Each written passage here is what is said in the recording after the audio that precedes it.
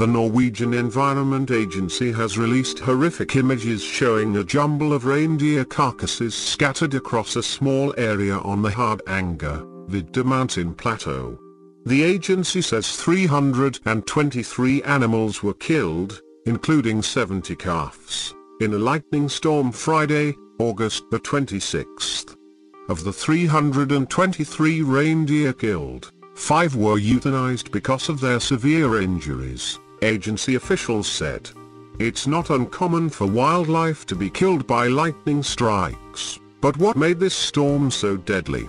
Most lightning deaths that occur in groups are due to the ground current, according to John Jensenius, a lightning safety expert from the National Oceanic and Atmospheric Administration. First, there's a direct strike.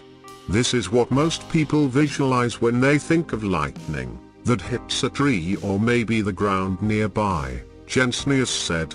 The energy then spreads along the ground surface, and if you're anywhere near that lightning strike, you absorb it and get shocked. The lightning current travels up one leg and down another, Jensenius said, so animals are more vulnerable because their legs are more spread out, which allows the ground currents to travel more easily in their bodies. This is only one possible explanation as to what had happened.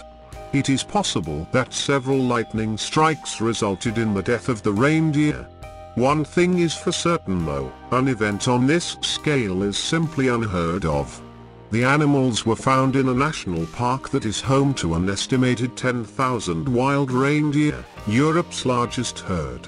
As herd animals, reindeer typically travel together in large groups.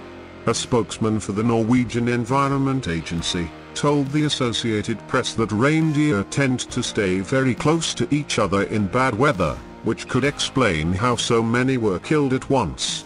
Though it is not uncommon for reindeer and other wildlife to be killed by lightning strikes, the agency said, this is the deadliest known event to date. Samples were collected from the fallen animals as part of a national survey to test for chronic wasting disease. For those interested, CWD is a nervous system disease found in deer and elk that results in brain lesions. The agency is now discussing what to do with the dead animals. Normally, they are just left where they fall to let nature take its course, he said. Alright folks, I would like to get your thoughts on this event. Post down below with the details and let's discuss this. If you would simply like to chat, that sounds great as well.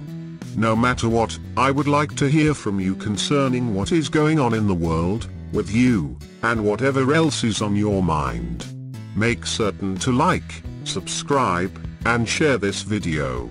Also, if you like the social media thing, you can link to us via the standard allotted social sites in the description.